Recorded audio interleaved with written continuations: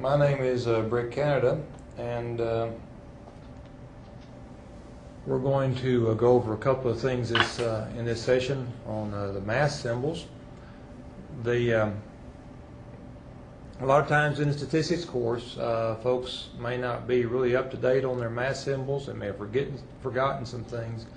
And then the math symbols sometimes have special meanings that you may not be familiar with. So we're going to just go through and do a few, just go over a few things right quick so that you'll have some idea of exactly what we're doing here. Okay, the first thing that we want to do, obviously, is want to look at the common symbols that are used. The addition and the subtraction. The division is usually a slash. We won't see this symbol just a whole lot.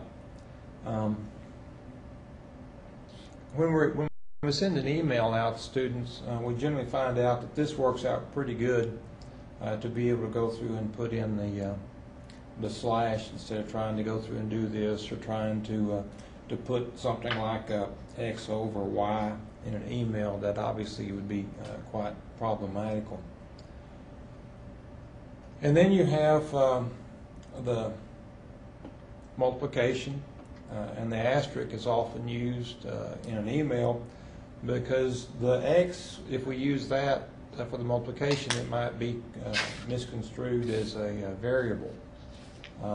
So we'll use the asterisk or the star sometimes.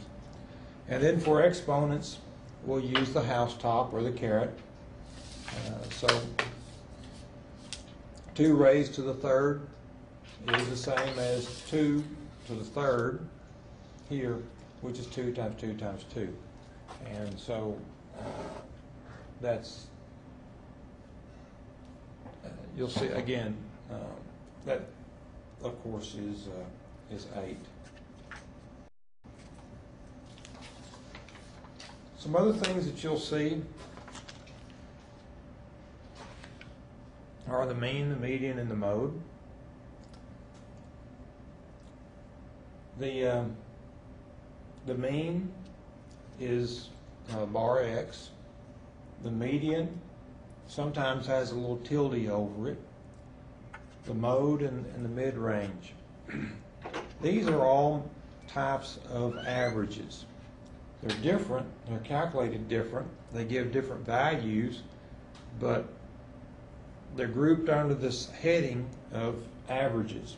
So the mean, the median, the mode, the mid-range, those are all different forms of the average. The mean is the sum of the values divided by the count of the values.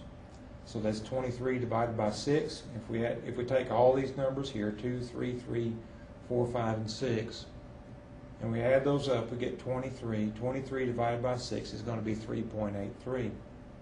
The median is the 2 middle values, these right here, which are 3 and 4. So 3 plus 4 divided by 2 gives us 3.5. If there were an odd number of values instead of an even number of values, if there were an odd number of values, the mode would be the middle value. But as it is on an even set of numbers, it's the average of the 2 middle numbers. The mode is the most commonly occurring value, and that's going to be 3. The mid-range is the average of the range values. So after ranking the values, the lowest one is 2, the highest one is 6. The average of those 2 values gives me 4.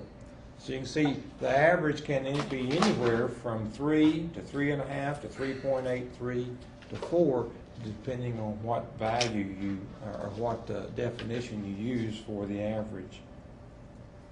The sum is often indicated by this symbol.